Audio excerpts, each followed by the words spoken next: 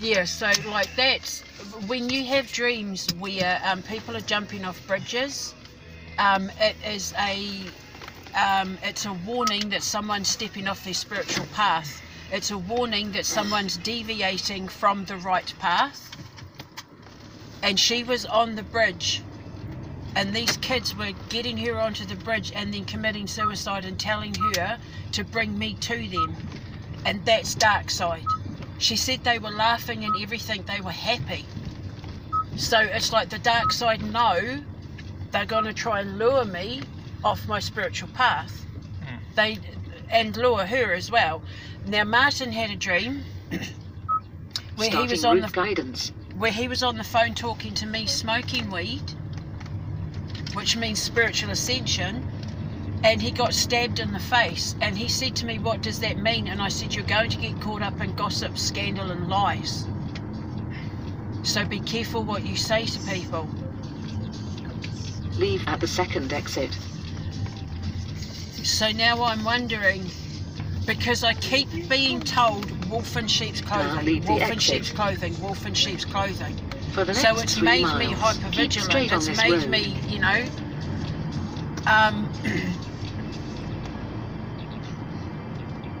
Spirit actually said to me the other day, which I found really interesting and quite profound, but I don't know whether I saw it somewhere and then it was replayed in my head or whether they just said it, but they said a person who claims to be innocent is spiritual, a person who shows their flaws has ascended.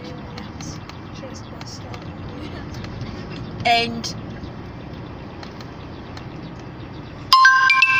why is she having dreams about saving my husband from King Kong?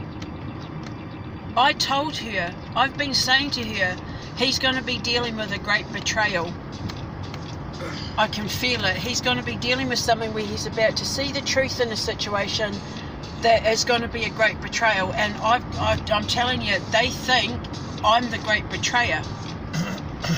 They will not explain any of this to him. If they go to him with stuff, it would have proven me right on every single level. But it's the dreams.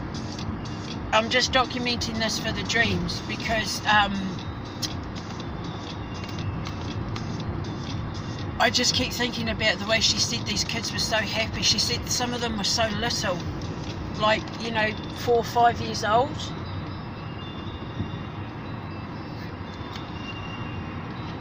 So I am expecting a student uproar,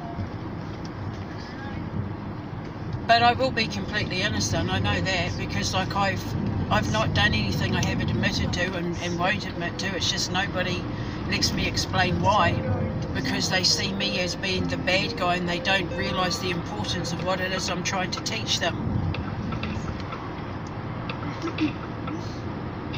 Because you can't be spiritual without ascending.